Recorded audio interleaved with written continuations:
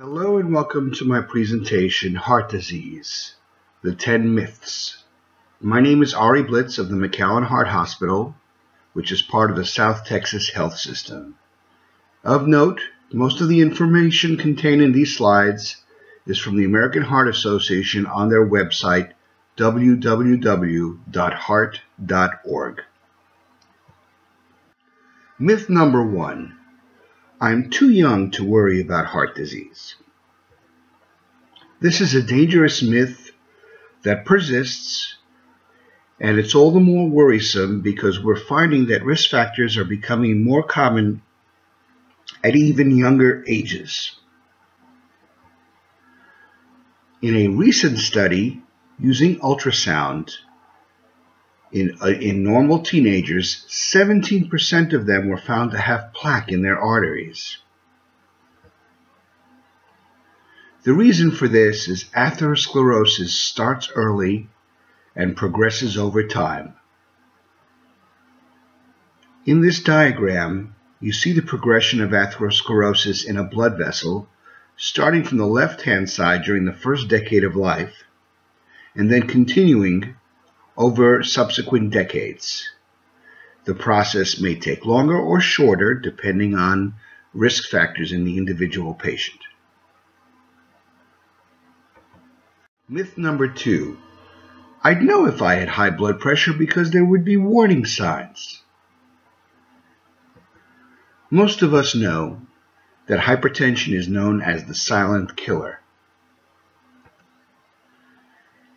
It in fact injures almost every organ of the body over time when it is not under control. 1 in 3 adults have hypertension, so it is one of the more common risk factors for heart disease epidemiologically. The problem is only 50% of those with hypertension are under control.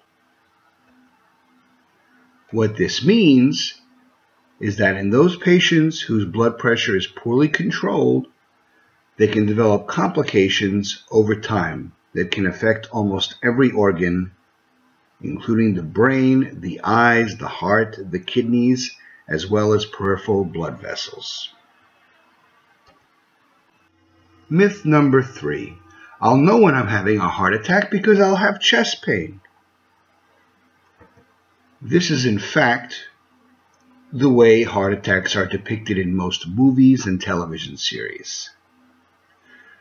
The devastating epidemiological consideration is that someone has a heart attack in this country every 23 seconds. Problematically, symptoms can be subtle, especially in women. If one looks across all men and women who have heart attacks, 30% of men do not have chest pain at the time of a heart attack, and even more often, 42% of women do not have chest pain. This is obviously worrisome, and it's a misconception. On the left-hand side of this diagram are some of the more common symptoms in both men and women, and they include, as obviously listed, crushing chest pain. It does occur in most instances, but certainly not all, as we have just seen.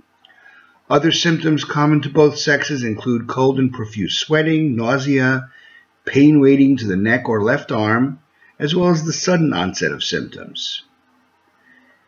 If you glance at the right side, here are the more symptoms that are common in women. A profound sense of fatigue, shortness of breath, flu-like discomfort, feeling of indigestion or heartburn, and symptoms that may progress over a number of days. You can see why one might be confused if they have these symptoms and not associate them with heart attack.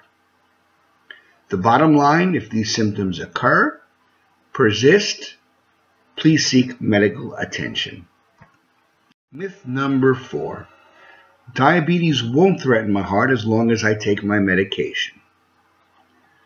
And a corollary of this myth is that diabetes won't threaten my heart as long as my sugar is under good control. The fact of the matter is that diabetes is a risk factor in and of itself, regardless of the degree of glucose control or whether you take your medications. It's not to say that the degree of control isn't important. It is. But just the fact that you have diabetes puts you at higher risk. This high risk comes partially from the diabetes and also partially from other overlapping risk factors that are more common in diabetics, including hypertension, cholesterol issues, and obesity. This table lists some of the epidemiological facts about diabetes in the U.S. I want to call your attention to the first chart with the contained exclamation point, which shows that diabetics have 2 to 3 times increased risk for heart disease as compared to non-diabetics.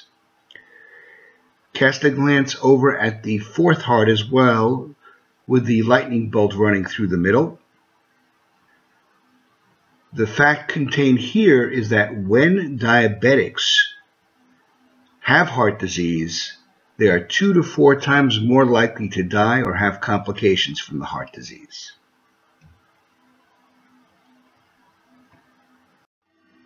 Myth number 5. Heart disease runs in my family, so there's nothing I can do to prevent it.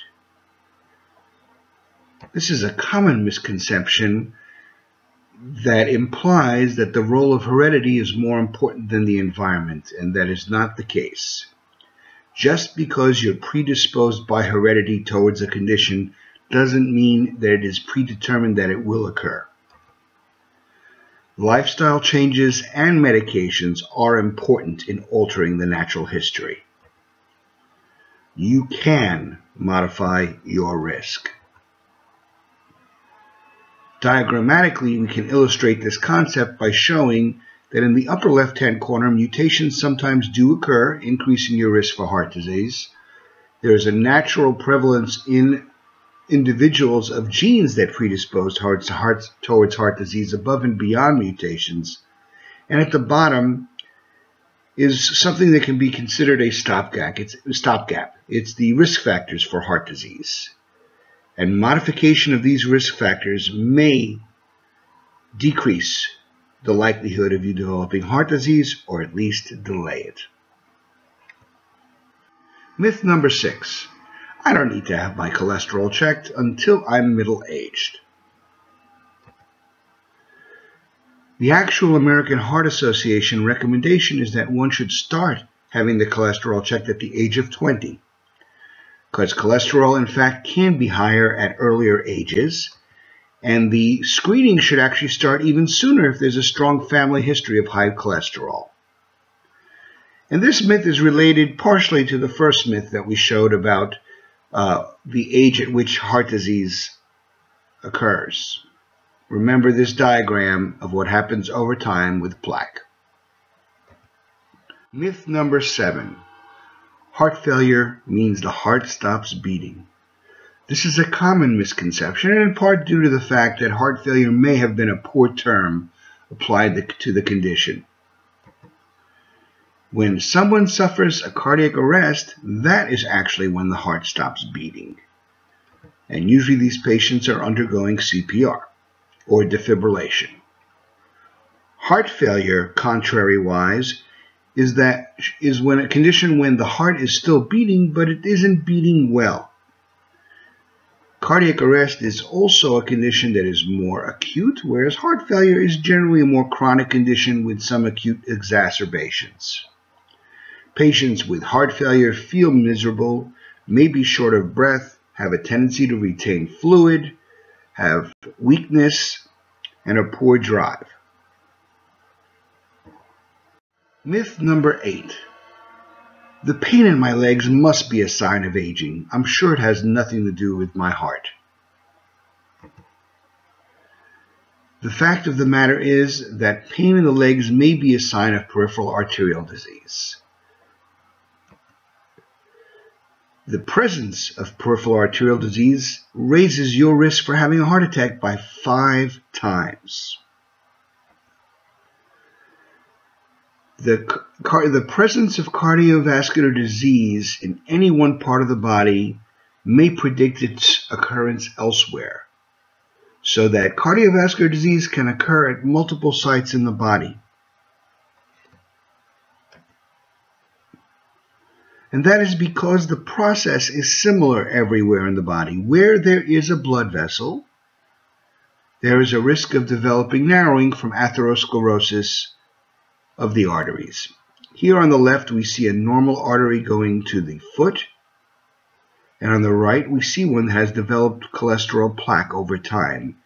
What the cholesterol plaque does is it gradually narrows the artery and decreases the blood supply to the affected extremity or organ. Occasionally, the plaque can rupture, and when this occurs in the heart, it causes a heart attack, and in other organs, it can cause acute organ ischemia or low blood flow. Myth number 9. My heart is beating really fast. I must be having a heart attack. Of all the myths that I am presenting today, this is the only one that should make you feel somewhat better. Most of the time when the heart is beating really fast, it's a fairly innocuous condition. However, under certain circumstances, it can be more worrisome. Tachycardia, or a fast heart rate, may be normal under certain conditions, which I will show in a moment. If, however, that fast heart rate persists or recurs without an obvious explanation, you should notify your physician. In this box, here are some of the conditions or stressors that can lead to a fast heart rate. They include exercise, stress, smoking, fever. Fever is well known to raise the heart rate by approximately 10 beats per minute for every degree. Alcohol can cause a fast heart rate, as can caffeine and obviously cocaine. On the right are more surreptitious causes of a fast heart rate, and this is when it becomes much more worrisome. Heart disease can cause it. A primary arrhythmia of the heart can cause it. Anemia can cause it, and thyroid disease can cause it, among other conditions. Finally, myth number 10. I should avoid exercise after having a heart attack. This is not true because exercise is beneficial after having a heart attack. Your cardiologist can recommend to you the strenuousness of the exercise. There are two ways we prevent heart disease. One is called primary prevention. The second is called secondary prevention. The bottom line is primary prevention is meant to decrease your risk of ever developing heart disease. Secondary prevention occurs after you've already been diagnosed with heart disease and you're trying to minimize its effects or delay its complications. The American Heart Association recommendation is to have greater than 2.5 hours of exercise per week. The exercise should be at most moderate. Recent evidence suggests that mild to moderate is better than moderate to severe. And the bottom line here is those who exercise live longer and live better.